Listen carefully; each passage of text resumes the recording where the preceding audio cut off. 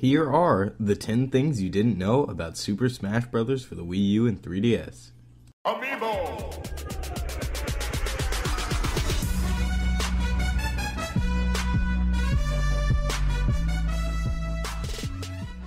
When planting a tree as villager and cutting it down, there's a small chance that an apple or another fruit will pop out. It'll restore 4 health, and it's in replacement for the woodchucks. Rob can complete a suicide kill by grabbing and up-throwing on a moving platform, if they're off the stage. Greninja's down taunt is fun, and it's even funner when you realize it can kill at very high percents.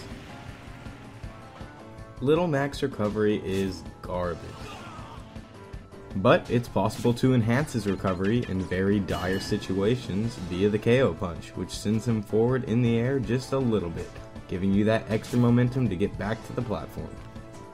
Hoo-ha jokes aside, one of Diddy Kong's most viable spacing tools, the Peanut Pop Gun, packs an extra punch at super close range.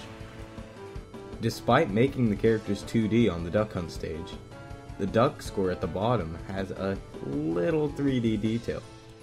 When you turn the camera to the left or to the right, you should notice that the little ducks actually have little tiny 3D wings.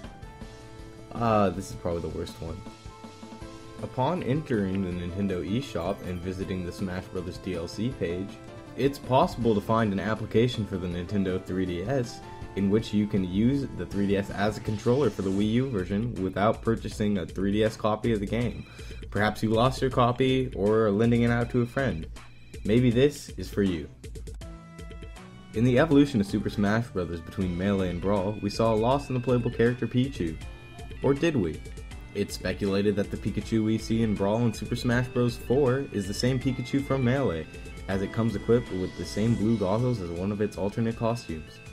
Perhaps the Pikachu we see here using Volt Tackle is the same Pichu from Melee. It's possible that the Pichu evolved and carried the move Volt Tackle over with him to the new Smash Bros. Game to use as a final smash. This only makes sense because Pikachu can only learn the move Volt Tackle from being a Pichu at one point. On the recently added Dreamland 64 stage, it's possible to see King Dedede chilling out, flying by in the background. However, it's impossible to see King Dedede floating in the background if you're playing as King Dedede. It only makes sense, and this is a really cool design idea.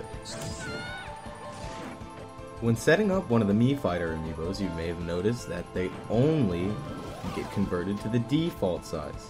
This is to keep the combos simple so the AI doesn't get messed up. In other words, your Mii amiibo can't be humongous or tiny. Thank you so much for watching. If you found this video entertaining or interesting, go ahead and drop a like. And if you want to come back for more content like this every week, hit that subscribe button. And go check out whatever video I decided to leave here.